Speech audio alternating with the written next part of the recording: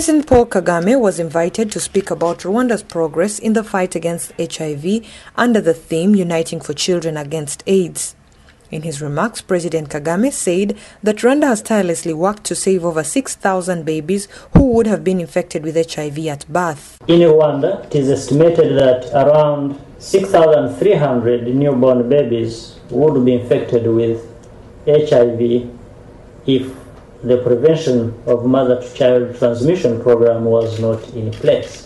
We are talking here of rural people and above all children, our children, who bear the brunt of the pandemic and in most cases have their lives destroyed.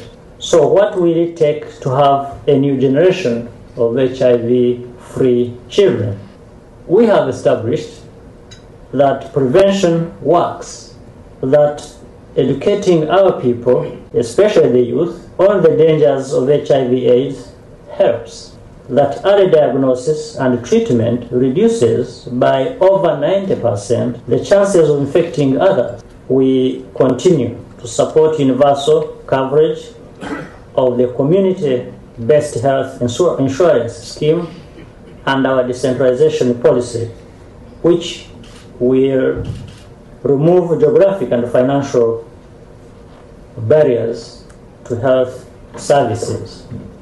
Research shows that without intervention to prevent mother-to-child transmission of AIDS during pregnancy and delivery, about 20% of children would have been born with HIV, and additional transmission would occur during breastfeeding. One of the speakers was a 24-year-old young woman who was born with HIV and AIDS. While she recounts her story, she challenges world leaders to unite against one cause: end mother-to-child transmission of the virus. I've lived with HIV for 24 years, 11 months and a few days. HIV and AIDS robbed me of my childhood.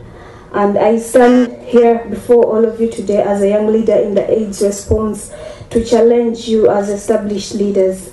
Rwanda has integrated prevention of mother-to-child transmission into routine maternal and child health services.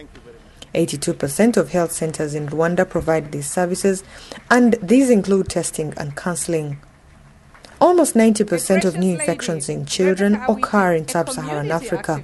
The majority of these are due to transmission from mother to child. This is President Paul Kagame's final leg of his trip to New York as he heads to Chicago to attend the Rwanda Day event that brings together thousands of Rwandans in the US and Canada.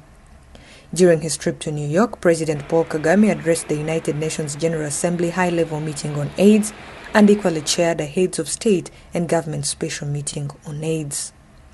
Faith Bawazi, Oren for New York.